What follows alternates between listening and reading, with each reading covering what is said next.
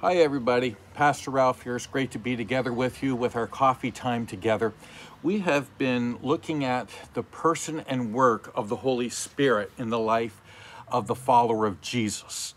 And we have considered not only how he indwells us and comes into our life and changes, transforms us when we become followers of Jesus, when we believe in him, when we're born again. We've looked at him as our guide, who when we don't know where to go, we don't know what decisions to make, the Holy Spirit is the one who leads us and guides us when we choose to submit to his will.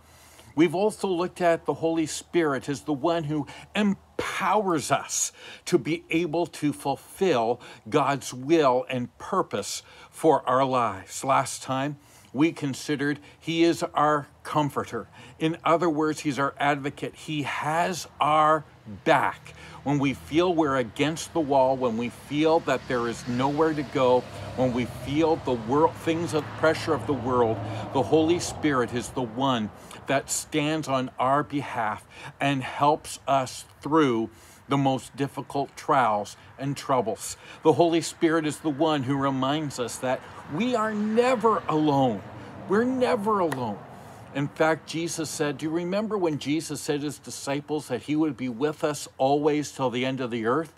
Well, he is able to do that through the Holy Spirit, because the Holy Spirit is God. And we are so thankful for the power and the person of the Holy Spirit. So today we are going to conclude or complete our study this time. And we could do many studies on the person and work of the Holy Spirit. But today we want to consider this aspect of the Holy Spirit. The Holy Spirit is our refiner. Now that's a strange word to describe the Holy Spirit. And you may wonder, well, what does that mean? When I think of refiner, I think of my dad, who worked at Stelco in Hamilton, the steel company. And I think of those huge smelting plants that he worked in, and the fire that took those metal and molded them and purified them. And that was the pure purpose of those. And that those fires, those furnaces would take the raw ore that had been transported to them, and they would burn them and melt them and liquefy them, and so that the impurities would rise to the top. And there, part of my dad's job was scraping off all those impurities so that the metal that they were collecting and preparing, so that it could be refined. And that's what the Holy Spirit does in my life and yours. That he takes that which really isn't pretty, that stuff that we know that isn't part of God's plan for us, and he refines us. In the Bible, there are a couple times where the Bible refers to the Holy Spirit as fire. The first time we read about it is in the book of Exodus, when Moses ascended Mount Sinai to receive the Ten Commandments, the law of God. And we read there that the Lord descended onto Mount Sinai in the form of a thundering cloud and fire. The earth shook with the weight of God's glory, and a fire could be seen atop the mountain. Years later, the Bible records for us that when Jesus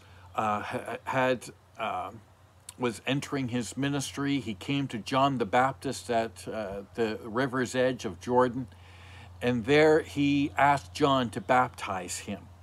And just before that, the Holy Spirit had revealed to John, when people asked him if he were the Messiah, John said, no, there is one coming after me, whose sandals I am not worthy to untie. He will baptize you with fire and the Holy Spirit. And the hearers of that would have recognized that reference right back to Sinai, that God came down in fire. And that Messiah, when he came, would not just have the anointing of God's fire, but it would be God himself descending and rescuing Israel. Then about 3.5 years later, in an upper room in Jerusalem, 120 followers of Jesus were gathered, where they had been told by the Lord to wait for the promise that God had given, the Holy Spirit. And in Acts chapter 2, verses 1 to 4, we discover how the Holy Spirit came upon that group in the form of wind and fire. He came in Sinai. God came in fire. John prophesied that when Messiah came, God would come in fire.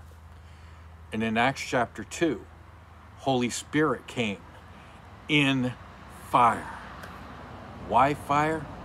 Because fire reminds us of the holiness of God. Let me go back to the Old Testament. In Isaiah chapter 6, you'll remember when Isaiah was gripped by the vision that he had of the Lord.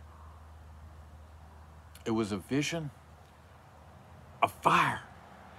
God took from the coals of the altar the fire to anoint Isaiah's mouth in order for him to preach. The fire was given to transform, to inform, and to refine.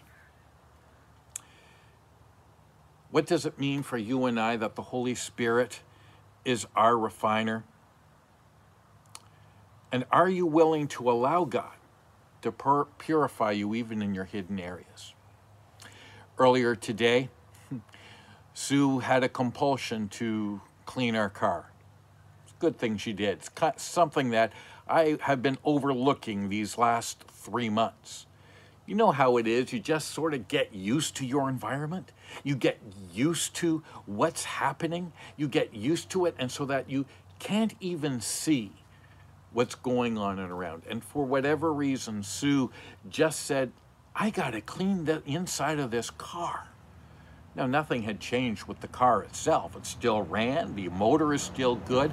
But the inside was just a mess. So she proceeded to clean. And in the cleaning, she found something that we had been looking for almost a year. It was just a little device that we had that we could put into the back seat of our car, into the into the power source that we could use to keep our mobile devices charged. We'd been looking for it for months, but because of the mess that we had become used to, we couldn't find it. When the Holy Spirit comes in fire, he takes away the mess to find that which we need to serve God and to be empowered by God and to follow God. That's what it means for the fire of God to refine us. He cleans up the mess that we have been ignorant of because we've gotten used to it. But he sees what's in our heart, and he cleans it up so that we are ready to do what God wants us to do and helps us find that which we need in order to fulfill God's plan. He cleans up. He comes in power. He comes to scour us of our grit and grime. He removes the furniture around in our lives in order to cleanse us. What does he cleanse us of? What does he help remove? He cleanses us of resentment, anger, shame, addictive behavior, and anything else that can create a distance between you and God. So I encourage you today, if you haven't done so already, first of all, if you don't know Jesus as your Savior, to open your heart right now and ask him to forgive you of your sin, to come and to be the Lord of your life. And Holy Spirit, he's not going to make you do anything weird, but he is going to give you hope. He's going to give you peace, that sense of forgiveness. He's going to refine you. If you're looking for power to serve him, trust the Holy Spirit.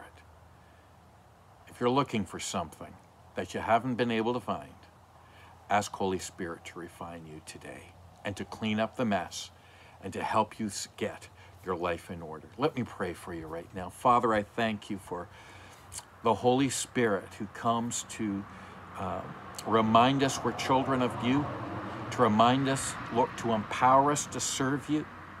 You comfort us and you have our back when we're in trouble. When we don't know where to go, you guide us. And Lord, when we are in a mess, Holy Spirit, you come in fire and you clean us all up. We commit ourselves to you afresh today, in Jesus' name. God bless everyone. See you again soon. This is Pastor Ralph signing off. Be safe, be kind, and most of all, be blessed.